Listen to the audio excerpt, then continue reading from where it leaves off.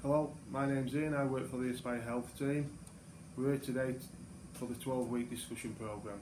Today we're going to be focusing on the Red Week, which is all around physical activity. We're going to look at the local picture here in Wakefield first. So, here in Wakefield we've got one of the least active areas within Yorkshire and also the country, which shows in this information on the slide and on your handout. According to the Sport England Active Life survey in 2017-18, we only have 58% of the population active for at least 150 minutes. This is compared with 62% in the rest of England. Also, here in Wakefield, 1 in 3 adults who are unemployed is the least physically active, which is a little bit of a worry, because hopefully they should have some time on their hands to be able to get out and do a little bit more activity. That's compared with 1 in 5 adults who are actually out working and in professional occupations.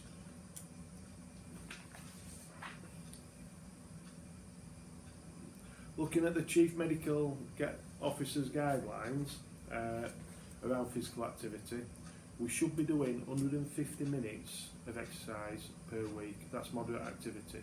So that's going to get you a little bit warm and a little bit sweaty.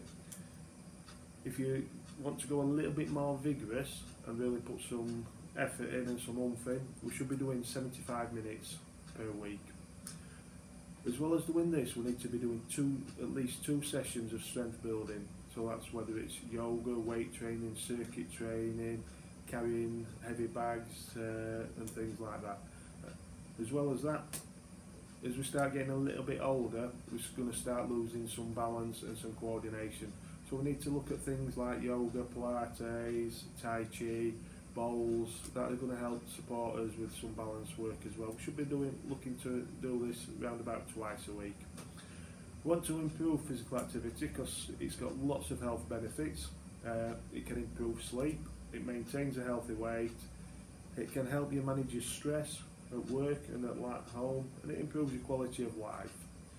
If you're doing physical activity, it can help to reduce diabetes type 2 by 40%, cardiovascular disease by 35%, falls and depression by 30%, joint and back pain by 25%. So, I want you to think about the information that we've just talked about on that slide, and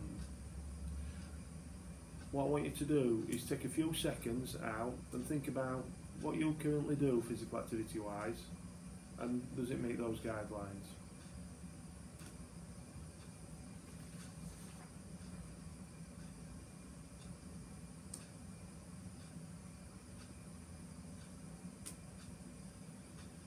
We made a note of some of them things. I hope you're near enough hitting them on all those topics that we talked about. So on your cardiovascular, your strength and your balance.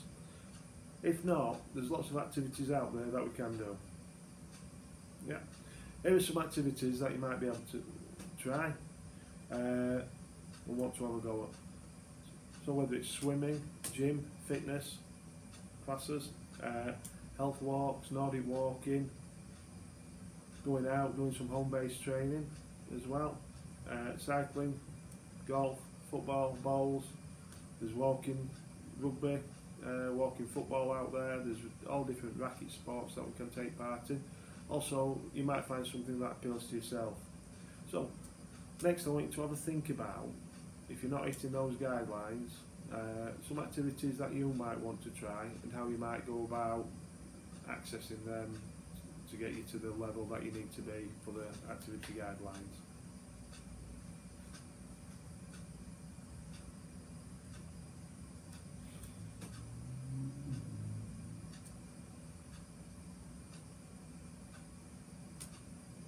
Yeah, so hopefully we've done those. So what we've talked about today, quick recap. Yeah, physical activity guidelines, what you should be doing, how you can be doing it. We've asked you to think about what you're currently doing and how you might be able to improve that, and things in the future that you might like to try.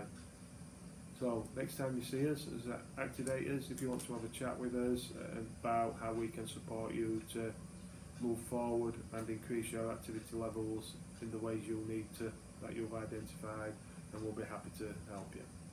Thank you.